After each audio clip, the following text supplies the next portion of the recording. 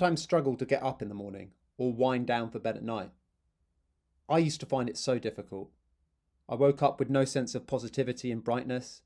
I was void of motivation and spirit. This changed completely when I started waking up with a Lumi body clock. These incredible devices mimic the light and colour of a real sunrise and sunset, transforming the experience of waking up and going to sleep completely. Rather than being suddenly woken up with an alarm clock, the Lumi body clock will wake you up gradually with a natural sunrise. The Lumi body clock has been shown to improve the quality of sleep and awakening and to boost mood and productivity in clinical trials. You can personalise your sunrise and sunset from 15 to 90 minutes with their clinically tested unique natural light and more than 20 sleep and wake sounds. We all deserve to sleep well and to wake up feeling fresh. So if you're finding this a challenge and you want to try a new approach, go to lumi.com. It's interesting. I mean, the roles music played in my life vary depending on what period of my life I'm in. So in other words, in school, it was identity. Who am I? Where do I fit in? Who understands me? You know, in grade school, we're talking about, it's finding that through music. You know, who other people who feel like they don't fit in, other people who deal with sadness, other people who deal with being misunderstood, you know, those feelings of ostracism and loneliness and disconnection, and not fitting in and not belonging. So to me, music was that identity and maybe healing at that age. And that's probably where I resonate with. That's probably what started it all, where I resonate with it the most. And then it's interesting. And then like maybe fast forward later to when I'm a music critic at the New York Times and the Rolling Stone, and suddenly instead of feeling it, but you're still feeling it, you're also analyzing. You know, you sort of change your relationship to it, because now your job is not just to feel it and see how it relates to your own life, but to help other people understand how is this going to relate to their life. How does this concert or piece of music fit into the band's history as a arc as a whole as artists? How does it fit into the genre as a whole? How does it fit into the culture as a whole? So now that heart piece is being combined with the sort of head piece, and that starts to change your relationship with it for a long time. Then maybe the next shift is then when I'm maybe interviewing artists for Rolling Stone, and now I'm not trying to understand just how the music works, but how does the artist work? What makes them tick? Why do they choose to make this particular piece of music? How does this resonate with the rest of their lives? Like, who are they as a person that created this? And so it's really been an evolving and changing relationship, you know, and a really important sustaining relationship. I mean, some of the things that you've had the opportunity to do in your life, which it's not like you were handed this opportunity on a plate, you make stuff happen for yourself. But who are some of the musicians that you have kind of either written books about or written articles about, who, you know, when you're looking back, you are most proud of? Yeah, I'd like the thing that comes to my right way. I don't know why it just gave me chills. I was thinking about was Chuck Berry. Like, I've had the opportunity to meet so many amazing, incredible like artists and musicians, but to meet like, I knew when I was writing for Rolling Stone, there were certain people that may not be with us much longer, and I really wanted to interview and spend some time with Chuck Berry, Little Richard, Bo Diddley, maybe arguably the three people who sort of are the genesis of rock and roll. So, and I remember they're all incredible experiences, but I remember Chuck Berry specifically. I was told that, I was told he doesn't do interviews. There's no guarantee it'll happen. You know, he is very likely to just walk in and then walk out after a minute. So just expect nothing. And I was really nervous. I was really over prepared, I don't know if I've said this before, but it is true. I brought along someone I was dating at the time just with me, because I knew he like has an appreciation of women, I guess, and I thought he'd be more likely to stay if there was like a female energy in the room. So I sort of, and I met him, and we got along like incredibly. Like, we just had the best time And he was just so funny. And I go back and I try to remember. I know it's in that book I read, Everyone Loves You When You're Dead, but there was a moment when we clicked and we knew it was going to be great. I forgot what it was, but I think he said something funny, and I laughed at his joke or something. And once the laughter started, it all began, and I realized, you learn about rock and roll and how it's created, or music or anything. You read about books and you have theories, but when you meet the person, you actually get to really understand it. And so a few things I got was, one, he's just really an entertainer. Like he's like almost like a failed stand-up comedian, and the Chuck Berry song, I think it's My Ding-a-ling, I forget, which is like seen as a novelty hit. Like he loves that song. That to him is as important, as Roll Over Beethoven or something, as Maybelline or something. Maybelline is like the one all the critics like and all the serious musicians. It's certainly one of the greatest songs of all time. But My Ding-a-ling, which is this novelty thing, he loves that song. It's just funny and people love it and they laugh. And I realized that so that was the first sort of interesting thing. Like he kept saying to me, like, you and I could do 15 minutes in Vegas, like as a stand-up show. Like he was just and he was playing me his songs and we're cutting up. And after the interview, he called me up and wanted me to come to his place out there. It was the greatest moment. We spent like hour. It went from like, maybe you'll get 5 or 15 minutes or a minute to like spent like maybe 4. The longest interview he'd ever done, maybe in at least 3 decades or longer. It was unbelievable. And the two other incredible things are, one is when I talked to other people who were around at that time, they were all saying, I invented rock and roll. I invented it. I'm not getting the credit. Chuck Berry was like, I didn't invent anything. I just took what came before me. I love that sort of modesty when really, in a lot of ways, he did. And when you ask him, there are all these theories on how it was invented. And he said, he would play these segregated venues. And, there's the white audience on one side and the black audience on the other side. And the white audience wanted to hear the R&B. The black audience wanted to hear what it was called at the time, the hillbilly music. And he sort of like had to please them both. And he sort of made this combination of R&B and like, and sort of country and came up with rock and roll, trying to just please this, this audience in this time and moment in the culture. It was so fascinating to get from his perspective, and completely different than anything you'd maybe ever read in a history book. We think we understand things, but we don't, till we really, really get to the first person sources. Oh yeah, Chuck Berry, people talk about artists and Chuck Berry, there's so many funny anecdotes about him, essentially being a rather unsavory character. Like, there's that famous anecdote of him punching Keith Richards when Keith Richards touched his guitar. And there's all sorts of, anecdotal stuff about Chuck Berry refusing to use a backing band, a regular backing band, and not playing till he got given bags of cash and all the rest of it. But your experience with him shows that people are not like black and white, either good or bad, and maybe some of the stuff that's bad about him is exaggerated. Who knows? But people aren't linear things. Go ahead. They're not just good or bad. People are good and bad, and that's kind of important for us to realize today, I think. Or there's a logical reason behind what they're doing. So let's discuss what you said about Chuck Berry.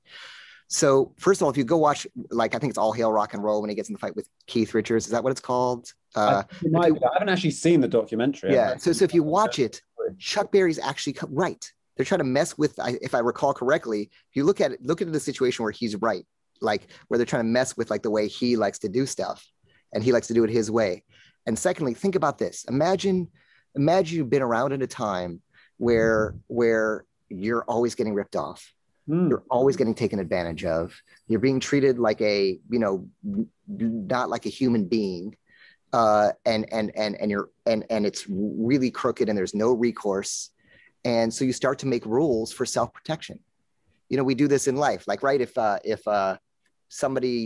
you trust somebody with some money and they rip you off and they take it and disappear, next time you're like, oh, I'm going to make that person write an IOU. Right? They write an IOU and they still take off. Well, next time I'm going to get the money in advance or something, and then do it. So all his things, he started as a fresh slate. And then he's getting ripped off by all these club owners with no recourse whatsoever. So he starts to or has other things going wrong. So he starts to make rules based on each one that allow him to survive. So it's just the detritus of these experiences in life. And suddenly you're like, oh, he's not just cantankerous and difficult to deal with. No, he's had a lot of bad experiences. So he's trying to figure out what works for him. And all of a sudden, the things you're saying are true, but they actually make sense if you're in his head.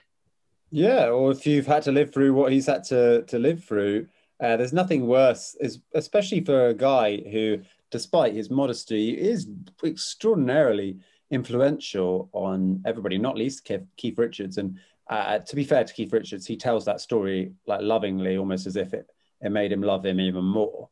Yeah. He couldn't be more complimentary about Chuck Berry, but you know, like if he spent ages being ripped off, then all of that stuff is fair enough. And it's a good point that you make, that we should try and see things from other people's perspective. But you mentioned that you had met some other kind of forefathers of rock and roll, like other amazing people. What were your experiences like with them? Man, I don't know, man. It's funny. Chuck Berry and Bo Diddley are just one of my favorite people in the world.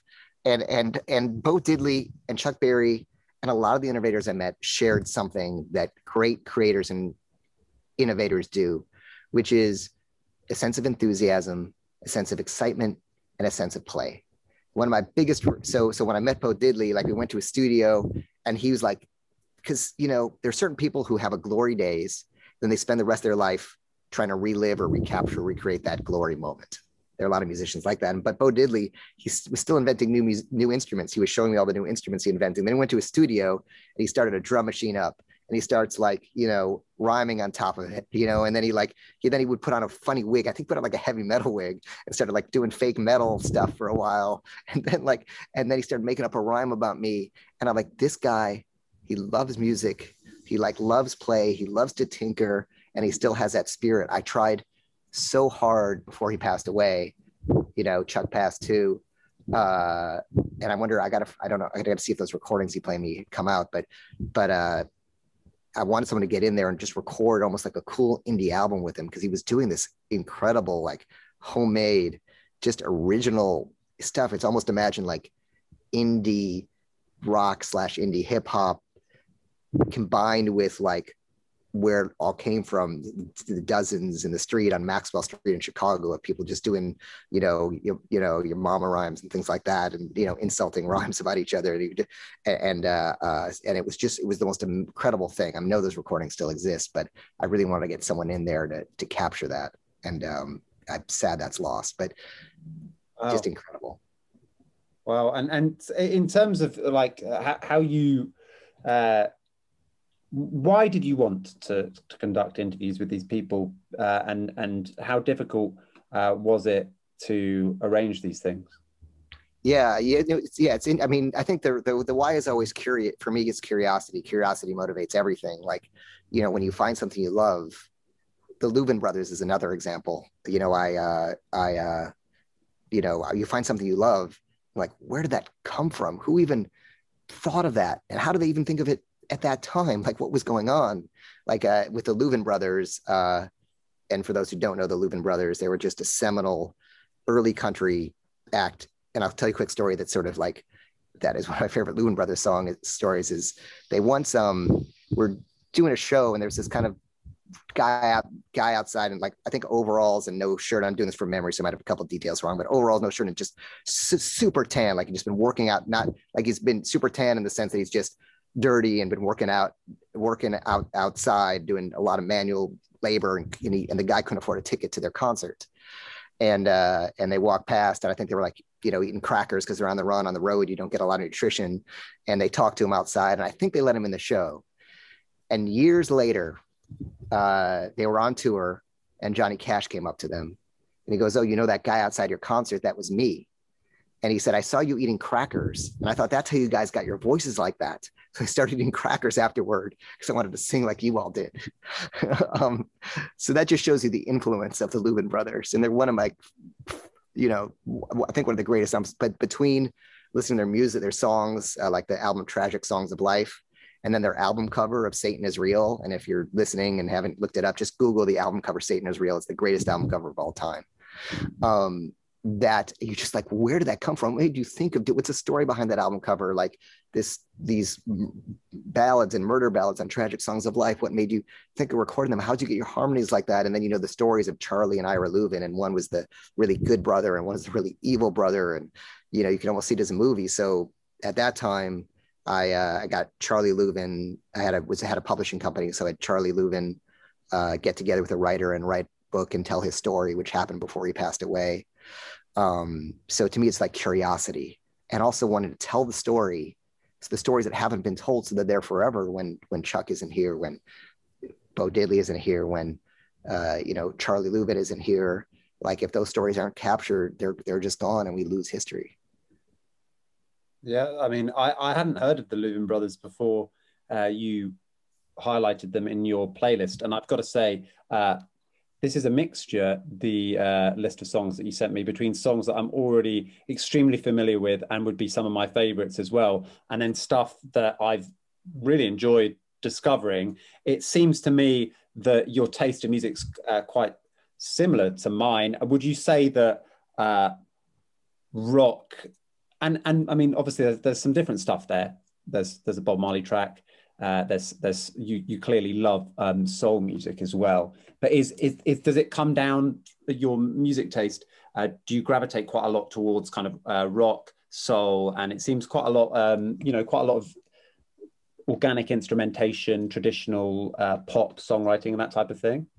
Yeah, no, it's really interesting. I thought about because originally you asked for a list of like my 5 favorite albums. Yeah, I was about to send you that, and then I thought, well, a great album might be different than the greatest songs, because an album is sort of like a work within itself, and also we're kind of like the era of the album is almost over, as far as like, or it's very rare that these 8 sets are this suite of amazingness. And I thought, well, it really would leave out, in other words, if you asked for my favorite albums, that would be maybe a different looking list than the list of my favorite songs, or what I think are the greatest songs I've recorded. And then if you said, tell me what you're into for different moods, that might be different. So maybe I sent you that list of the greatest songs, but maybe what I listened to over the last month would be completely different than that list. And so if you ask me tell me the last 5 songs you listened to, it would be like maybe completely different genres. It might be, I know it'd be more sort of like electronic, more minimalist, classical, nothing like what I sent you the list of, because depending on what the ask is, the list becomes very different.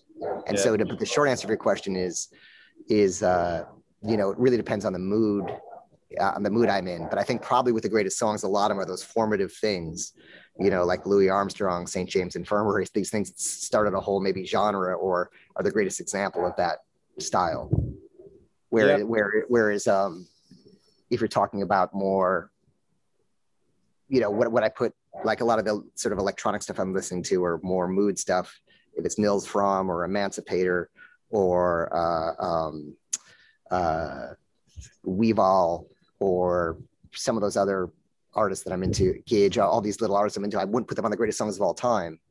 But if you wanted to come over and say, turn me on to something cool and new, or that feels good, I'd play you that. So it's interesting. But I wonder if our taste, when we talk about the greatest songs, it almost narrows our categories to certain. Yeah, well, I guess it's interesting that you said about narrowing it down to your formative years, because it does seem like a lot of people, the thing that really has the most sentimental meaning to them is stuff that they grew up on, or stuff that they really enjoyed in their teenage years. That seems to be like when people have to choose like the greatest songs or whatever. But it's all, people choose greatest songs, people choose greatest albums, people do the podcast in different ways. It's mainly just to get a snapshot of what interesting people listen to. I want to ask you, because I'm posting. Yeah, and by the way, can we discuss that Louvin Brothers song for a second? Did you listen to Knoxville Girl? Yeah, I loved it. But why did you choose that song specifically? Because it seems like, I'm going to fall down this rabbit hole now. The Louvin Brothers, and particularly the album "Satan Is Real." The cover is Yeah, I mean, it's wicked. It's also to come out with a cover like that in 1960, I guess, would have been really unorthodox.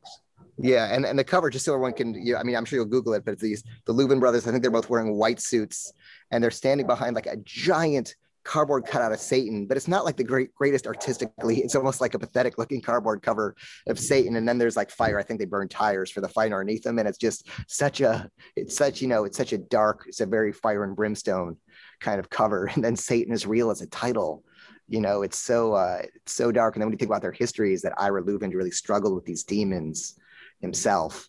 But while it's the greatest album cover, and Satan is Real and the Kneeling Drunkard's Prayer, I think, are these great songs, Tragic Songs of Life, which is a more dull cover, is to me their greatest music. And Knoxville Girl specifically is one of like the great murder ballads of all time.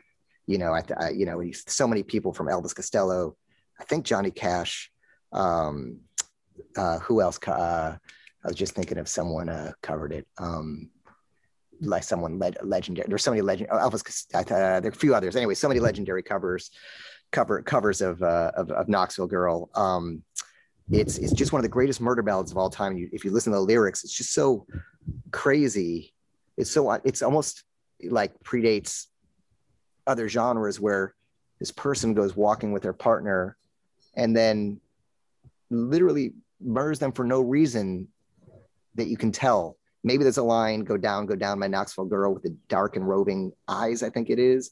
Maybe her eye wandered. I don't know, but it's just it's almost like Johnny Cash's Folsom Prison Blues. I shot a man in Reno just to watch him die. It's one of those early, and it was a traditional song, but it's one of those it's just, there's a darkness to it, but they sing in this kind of bright way. And it's a really wild, when you listen to the lyrics, and their close harmonies just give you the chills. Yeah, I can't believe I hadn't heard of them before, and I wanted to ask you about some of the other acts that I hadn't heard of on this list as well, because I'm posting the full list below in the show notes. Oh, cool. It's full of classic songs, but I want to focus in on some of the stuff that my audience might be less familiar with. Who was Cesaria Evora? And, oh my God! And why did you choose Pity Pay?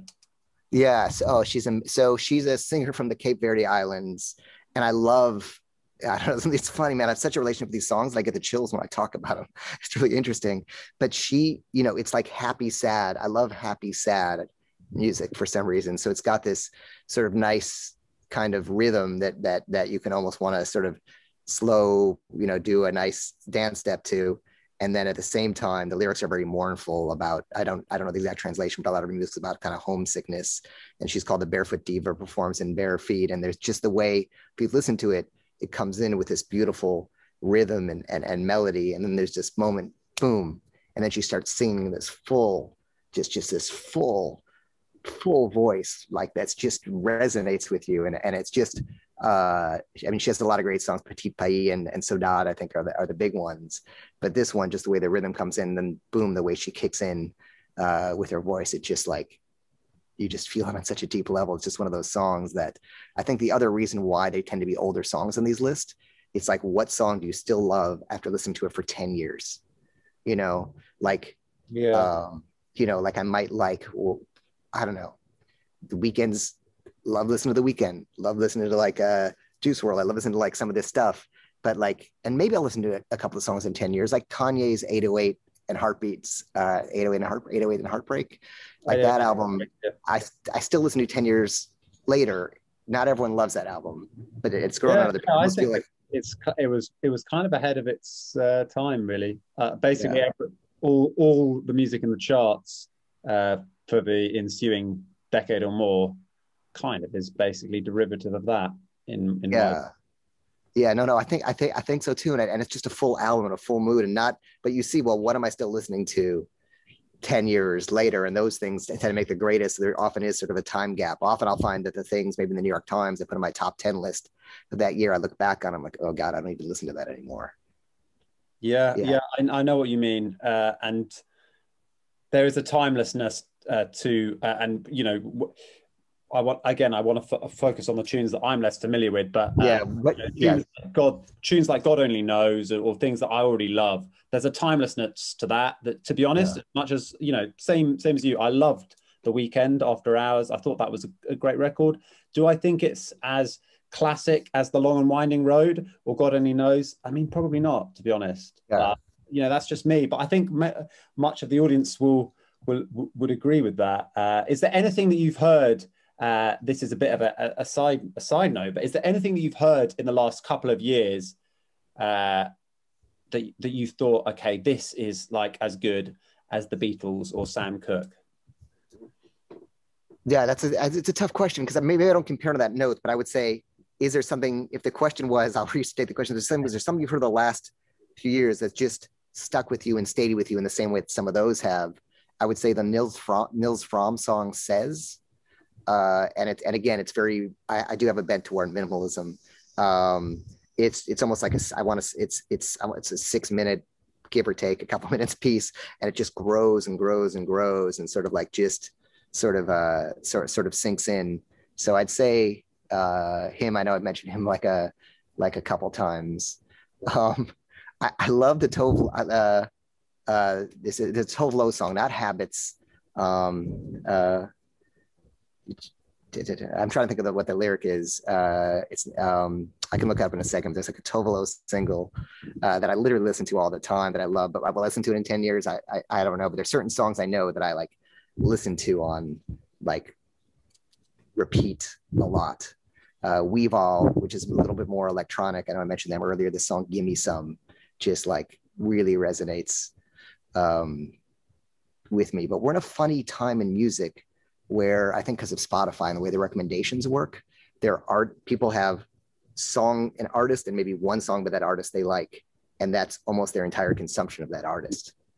Yeah, I don't know whether that's our attention spans or the fact that we can just hop easily between different artists, but there's a type of like fandom or fandom that gets, I don't know, I find it a bit more satisfying when I know an artist's catalog to the extent of knowing like all their deep cuts and their crap albums from the 80s and whatever it might be, rather than just knowing like one song. And with new acts, when I only know one song by them, I feel like I don't know them well enough, and I don't know like what they stand for. Just if I know some kind of like hit single that's gone viral on TikTok. I don't know whether you feel like that about artists. Yeah, or it's a slight variation of that, which is what it'll be is you'll go deep till I mentioned Weavall earlier. I don't know why I'm just mentioning them. I don't know because they're at the forefront of my mind. So with Weavall, I kind of went deep, but there were really only 4 songs I loved. But maybe I listened to 20, but there were just 4 songs I loved. So I'm like, cool, those are the 4 Weavall songs. And I maybe didn't go deeper than the 20 because the returns started to be diminishing. But then I don't know if you like Rat-a-Tat. I realized that I've like a lot of my stuff lately is, as you can tell, has a slightly more electronic, slightly more minimalist bent. But they're amazing. And but it just kept getting good. I'd find that, their bootleg album of hip hop remixes where they took all these great classics and put their music underneath it, or they did a remix of this band, The Knife. We Share Our Mother's Health. That's just like mind-blowingly good. So with them, like I went into the deep cuts because it kept giving gold. It's like you're mining and you kept getting gold, so you mine deeper. Others you mine and it's just dirt underneath the gold on top, and you stop mining. Yeah, that is, well, I guess for some people the stuff that you only find like a few good tunes that you like, for some others that's where they go deeper. I mean, everybody's got a different taste, but I guess do you think there's a culture like there was in the same way when we had consumption of physical media? Do you think there's a culture for people of getting going really deep with albums, listening to albums on repeat? I mean, I guess there must be. I think it must be a misconception that people don't treasure things as much as they used to. Because if that was the case, then how would people like The Weeknd, who we were talking about, or Billie Eilish, or whoever it is, stream hundreds of millions of times? I mean, there's going to be a lot of people just listening to that on repeat, right? Or what it might be is it's like a sense of the medium is the message, right? So if you go to the early days, you're listening to live music, right? So you go pre-recorded media, and you're just listening to live music. So a piece is going to be a Beethoven, a symphony, and it's about as long as an audience's attention span, right? Maybe that's whatever it might be, 30 minutes to 2 hours for a piece. But now, then they create 78s, right? I have like this amazing Edison phonograph, one of my most prized possessions, with like a little diamond head. That's how they would play the records before you had the needle 78s, or maybe around the same time. But you had a 78, so it's like you would make an A side and then you make a B side, right? And that's it. And maybe it's whatever the length is, 3.5 minutes, and that's how we have the pop songs being 3.5 minutes. Like if you go, I love traveling and going to where the music's created. Like the blues in the old days, or drum and fife music, which even predates the blues in Mississippi, like they were almost like raves, right? People would show up in the field and the musicians would play and they just jam and people would party, and these songs weren't 3.5 minutes necessarily. A lot of them were just jams, right? And they served the context of just people drinking and partying, some of that music. And then, but then now you have like the LP, right? So you have well, before we release our music, we're creating a set of eight to 10 songs that are about this length, and they go in kind of this order, and always the last song on the A side is the one that's really the interesting, more artistic, unusual one, and it's a certain way. And then there's a CD. Now we're creating 78 minutes of material instead of 45, 44, 45 minutes of material. So it's changed the way the medium changes the way the artists work. And now we're on Spotify. So what's going to be the song that's going to get the most listens? And I can just release a song and not release an album. To release an album, maybe that's even a little bit retro or kind of old school. Or I can just release EPs. There are great artists who just release EPs and never release a full album. And it changes. And now my goal as an artist is to get my music on the Spotify, whatever, New Music Monday or whatever it's called, on the Spotify playlist. So the goal is getting that song on the Spotify playlist, and people add it to their Spotify things, and that gets a lot of streams. So as technology changes, so too does the way the artists work and the way we consume music. Yeah, that's very, very true. And I liked, and I think I had thought about the way that you took it all the way back to when music, before music was recorded, because it's, in terms of the great history of humanity, it's pretty recently that we've been consuming recorded music, which is pretty mind-blowing considering the huge role it plays in our lives. Before we run out of time, I want to ask, who is Lefty Frizzle, and why did you choose Long? Oh my God. Did you listen to that? I haven't listened. I didn't get that far in the playlist. So, I'm going to have to see whether or not I agree with, although it seems like this is an older artist. So I'm probably going to like this. I towards the old, to be honest. Yeah. And I'll tell you how I discovered this song, because it speaks to what you're talking about. When I started out as like a music writer, I think I was interning at the Village Voice, and Robert Christgau was the big critic, at the time. Like he was the dean of rock critics. They called they still call him, I think. And he was leaving town, and he had some cats, and he wanted me to cat sit at his house. He's like, you can record whatever music you want. This was basically, there wasn't access to music on YouTube and Spotify and Pandora and everything. So all of a sudden, I went to his house with all his albums lining the walls, and I went through his consumer guides where he rate music, and I found like the music he recommended the most, and I listened to it and recorded it all. If you asked me before then what kind of music I liked, I'd say any music but country. And then I put on Lefty Frizzell, Long Black Veil. And the song, that's when I get the chills when I mention these, they really connect with you. The song begins, 10 years ago on a cold, dark night, there was someone killed neath a town hall light. They're few at the scene, but they all agree that the slayer who ran looked a lot like me. And you really eventually realize as you're hearing the song, I remember just like open up my heart. I started like crying for some reason. You actually realize as you keep listening to the song that he was, he's at his trial. He goes, I spoke not a word, though I know it meant my life, for I'd been in the arms of my best friend's wife.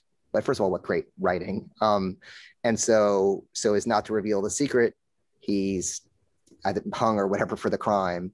And the whole, I still getting the chills again. The whole song is told from beyond the grave. And the lyric is, she walks these hills in a long black veil. and that's the woman who he had the affair with, who's visiting him in the grave. So it's sung from beyond the grave. I don't know why it's such a powerful song. And you might not cry when you hear it. I don't know. Something's just hit me. It's not, it's necessarily a sad song. It's just very powerful. And I heard that, and it just opened the floodgates. And then I started getting into all the old early country and Ernest Tubb and all the greats, Johnny Cash. And I remember I was stationed in Nashville for the New York Times for a little bit, and I got to meet the woman who wrote that song. I think it was two people, if I remember correctly, or maybe it was just her. And that was like just one of those great experiences. Wow, that's incredible. And, yeah, and you'll see again if you look like everyone again from the Chieftains. I don't know why Johnny Cash covered everything. So many great songs, so many great artists and songs. But there's so many covers of that. But the Lefty Frizzell version, his voice is so deep and resonant, is like the version, and the original. I think the first recorded version. Yeah, well, I've saved American Originals, which is on Spotify. At least that's where Long Black Veil is. So I'm that is there an album by him that you would recommend as well, starting with?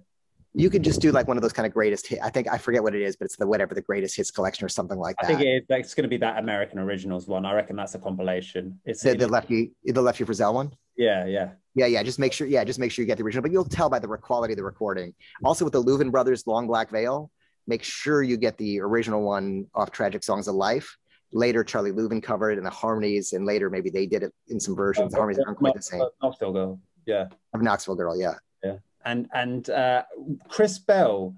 So Chris Bell, by the sounds of things, or by the looks of things, he released one album in 2016. Who is Chris Bell? Why I Am the Cosmos? Why did the song I Am the Cosmos resonate with you? What's the story there? Why has Chris made one album in 2016 and not done anything since? Yeah, and I think it was earlier from that. That must be the reissue. It's a reissue. Yeah. So Chris Bell was in Big Star, that kind of seminal right, band with Alex Chilton, right? And did a solo album. And I think he passed away in a car crash, pretty young. And he made this one great album. And the reason I got into it was I was into like that. There's a band, This Mortal Coil. Do you know them at all? It was sort of like one of those 4AD bands around the time of the Cocteau Twins and all that. Yeah. And I kind of got into them, and then they put out a box set, and one CD was called The Originals, which is the original versions of all the songs they cover. And it is, I think there's a Spotify playlist of This Mortal Coil Originals. Just This Mortal Coil is good, but just skip it for now and go to the originals. And they were like Tim Buckley's Song to the Siren, Pearls and Swine, The Jeweler, which is an obscure song on ESP Records, but is mind-blowing. Roy Harper, who is a big influence on Led Zeppelin. This Colin Newman from Wire, this solo song called Alone, a solo piano version of it. But the music they covered is The Apartments, Mr. Somewhere. These are all really obscure, but write all these down to listen to the playlist. But these songs were just phenomenal. And I'm pretty sure that I got into Chris Bell. Yeah, Chris Bell and the Cosmos that way.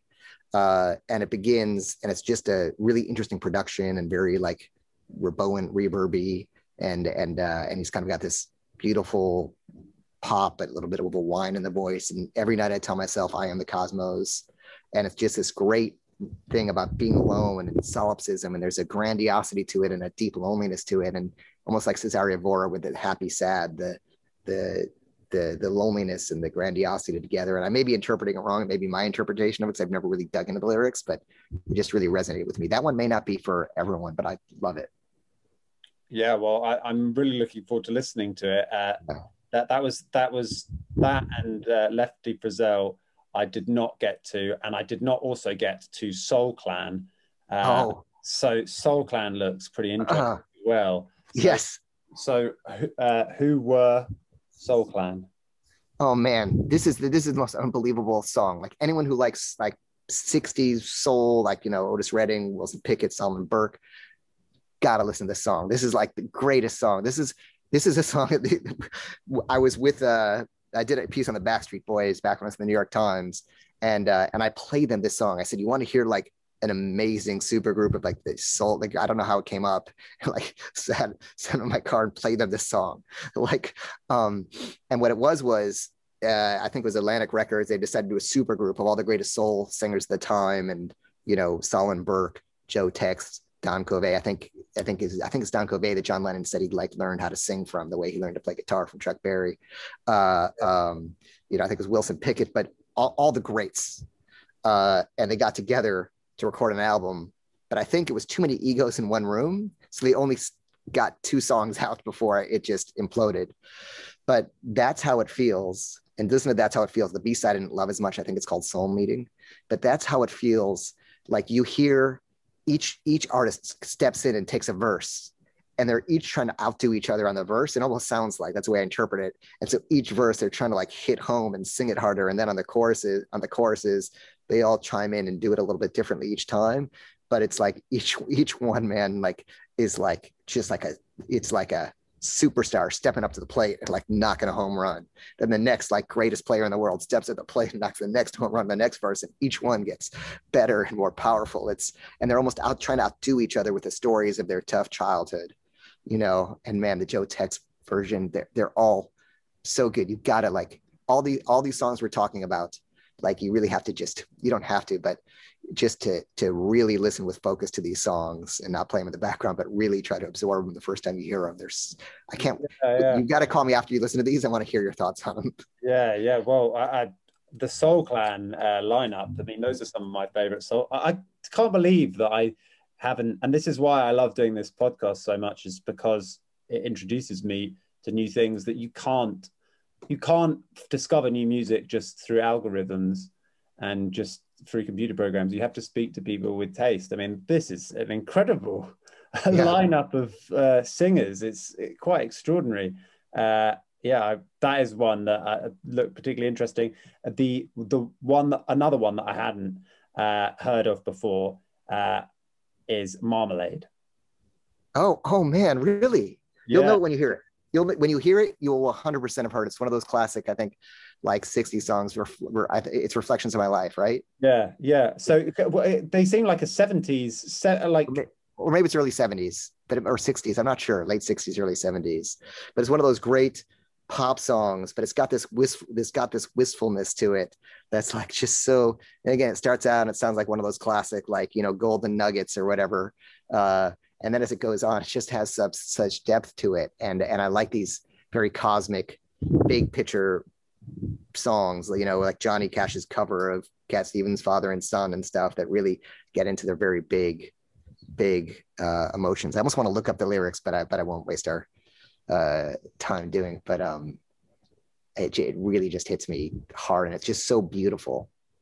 Yeah, well, you'll know it when you hear it. You'll know it, and you may have heard it but not listened to it. Right? There's a difference between hearing music and listening to it. It's one of those songs that I heard for a while, but when I listened to it, it really hit me. Yeah, I completely. It really resonates with me what you're saying about listening to music properly. I struggle with music in. I like music at parties and all the rest of it, but like when it's just kind of music on in the background and it's something really good and everybody's just chatting, like. I like to either talk or listen to music and really like engage with whatever I'm doing. I'm not a big just put something crap on in the background without much thought type of person, which is probably a slightly overly intense way to think about music. Neil, it's been a real honor to talk to you. I wanted to. Oh, wait, by the way, before we wrap, I have one question. There's one song that I'm curious if you heard, because I thought it was, I don't say the most obscure one, probably the most unlikely song on the list was the Lucinda Williams' "Drunken Angel." Yeah, I'd already heard that song, but. Because Lucinda Williams is not a particularly like famous artist, but for some reason I discovered like some album back in 2007 called West. Yeah.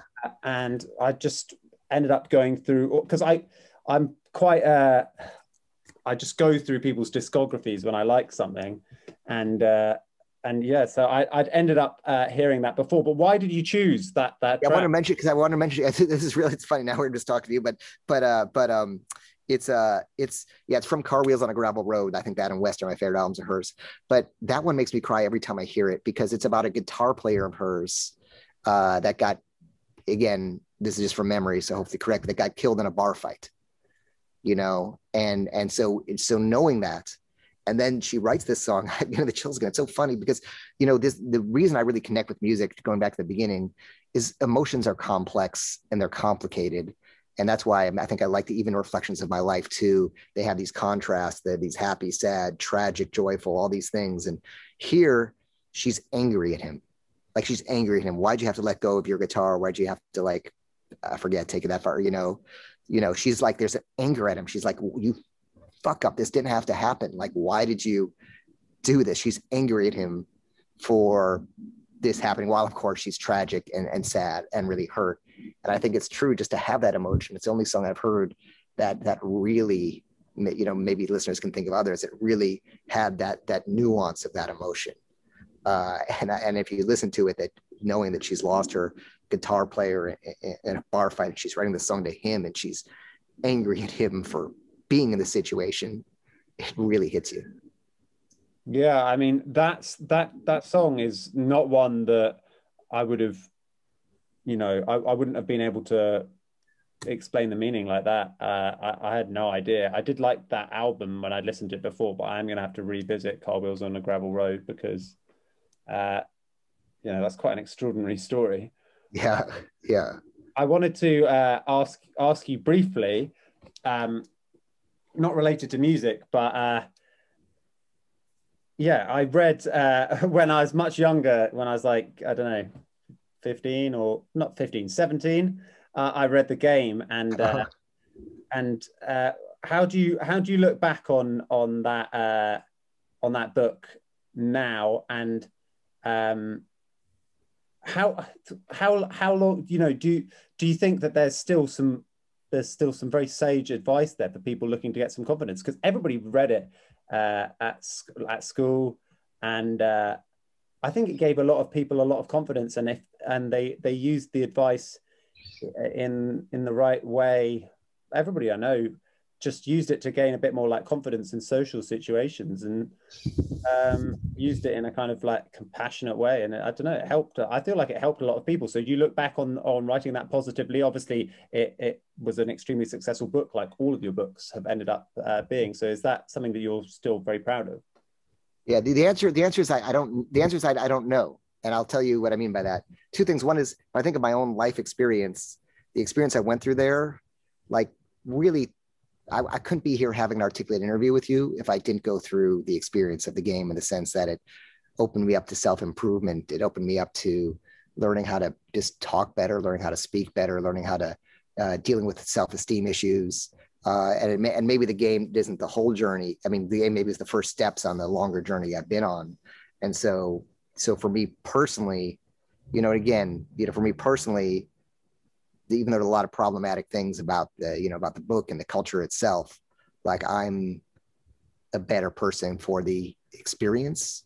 And at the same time, I haven't looked at the book since, and I probably would be unable to read it. I would probably want to, who knows what my reaction would be. And the reason why I haven't looked at it again is something Rick Rubin once said, going back to music, is he talks about like, an album or a book is a chapter in your life. It's not your whole statement of who you are. And this maybe speaks to creators, where people spend so long and they think this is it. It's just a chapter in your life, and it captures who you are at that moment. And then you grow past it, and your next book's your next chapter, next book's your next chapter. So I know for a fact I disagree with a lot of what's in The Game today. I know for a fact it's problematic on like so many levels, not with what I believe now, not even with where the culture's at, let alone, but just talking from my own personal opinion. Even though at the time maybe my intentions were to share this experience, the good and the bad of it, and to be journalistic about it, in the sense that here's what the culture was, here's what I learned, here's how it helped me, here's how it hurt me, here's how it maybe helped other people, here's how it hurt other people, and to really show, and at the end, leaving that world and talking about the toxicity of all these fake alpha males living in a house. What's that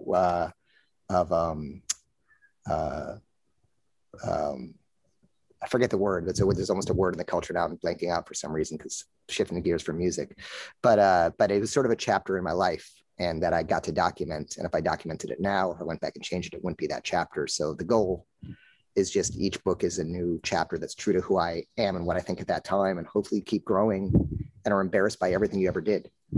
I'll tell you one last story to kind of wrap this up. I was at a dinner once, and there were a bunch of musicians there. And I don't remember how I started this conversation, but it might have been a bunch of very, different music whose repertoire we all know are familiar with. And we got in this conversation, and we went around the table, and all of them rated their albums from like maybe their like their 5 biggest albums or whatever on a scale of 1 to 10. And these are people, again, who have like, top 10 albums. And they went through and they're like, yeah, that one was a 5, that one was an 8, that one's a 2, that one's a 10, and they went through, and the way their relationship with their work is they may not love them all. And what they thought was a 2 was other people's favorite work, and I think you release everything. When you release it, you think that it's the best thing that you've ever done. And then you move on and grow and look back at it and are embarrassed by it. And that means you're growing. And I'll end with this interesting story. Or I don't know if it's interesting, but I used to review music for Rolling Stone and the New York Times. And I reviewed an album by AFI. Do you know that band? And they'd done an album called Sing the Sorrow that I loved. I thought it was amazing. Their new album, I want to say, was Miss Misery. Maybe that's a single. I can't remember. And I'd reviewed it for Rolling Stone, and I didn't like it as much. So maybe I gave it like, I don't know, 3.5 stars. I don't know. And I was out, and I saw the singer, Davey Havok, I think Davey. And I said, hey, I just want to let you know, I review the album in Rolling Stone. I felt this, and I shared my feelings about it with him. He goes, well, I get that you think that, but I think this is like the best album we ever recorded, and I'm really, really proud of it. And when he said that, I realized, like, who the fuck am I to say whether an album's 3.5 stars or 5 stars or 1 star? Like, what arrogance that is. Everyone who releases something is proud of it, and thinks it's the greatest thing they ever did, and it's meaningful to them, and it finds an audience that really connects with it. So for me to say that I'm the ultimate judge of that is so arrogant. So going back to maybe the game in a sense that, well, I'm embarrassed I ever reviewed anything, but I would never change those reviews. I just realized that maybe, who is someone to say that? There's a great, do you know that Lou Reed album, Take No Prisoners Live? I will have listened to it, but I wouldn't recall it off the top of my head. Then you haven't listened, because you would recall this. By the way, on the recommendation list, listen to Take No Prisoners Live, Walk on the Wild. Just listen to Walk on the Wild Side. But it's a Lou Reed album recorded live at the bottom line when he's like super messed up. And every song, he's like super fucked. He's got to be super fucked up, because every song, like the band's vamping and he's talking and he's going off in tangents, almost like a stand-up comedy album. But he talks about Robert Christgau, circling back to Robert Christgau. And he's like, who is this guy with this consumer guide to music? It's like, you give me a B+ for this album. Fuck you. You're like giving me a B+. Like, who are you to rate my shit? And he's really, even though he's kind of coming off a little bit, whatever, he's really right there, And so after that, I never reviewed another album again. So that was why you stopped. Yeah. Oh.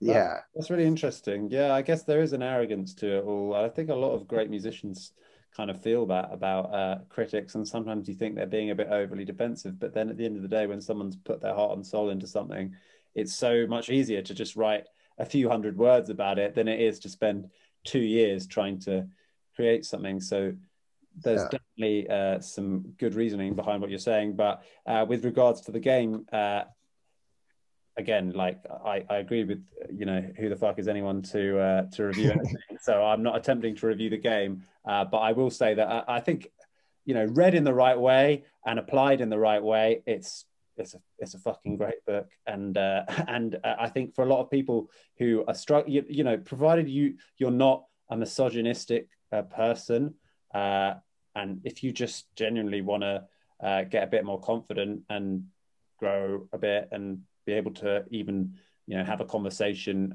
with a member of the opposite or the same sex, depending on who you're attracted to, without, urinating in your pants out of fear, then it's a great book. It will teach you a bit about social interactions, and maybe there's some things that you change about it, but it's definitely an interesting read. It was definitely more interesting to me and many of my classmates than the prescribed reading. Meant to be academic studies instead.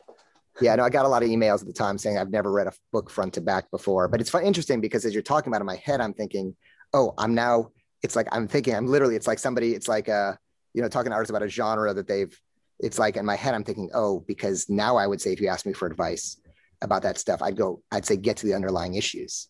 I'd say it has nothing to do with being socially shy to talk to other people. I'd say it has to do with underlying shame. I'd say the underlying shame comes from the way you were raised. So I'd say throw all that. I would say throw all that out and like go work on the underlying issues of, did you have a really critical parent? Did you have an absent parent? Did you have a controlling parent? Did these cause you to not feel like you're enough around other people and then have to learn techniques in order to talk to them because you feel inside like you're not enough? So treat that. And then not only will you be able to talk with people, but you'll actually have incredible relationships afterward because you healed the deeper wound. So it's interesting how we grow and change from what we think.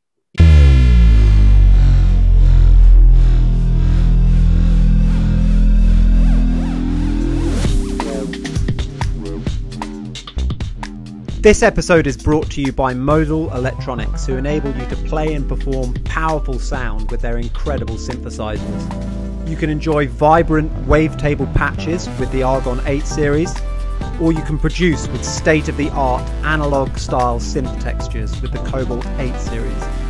To check out Modal Electronics' incredible array of synthesizers, go to modalelectronics.com. Modal Electronics.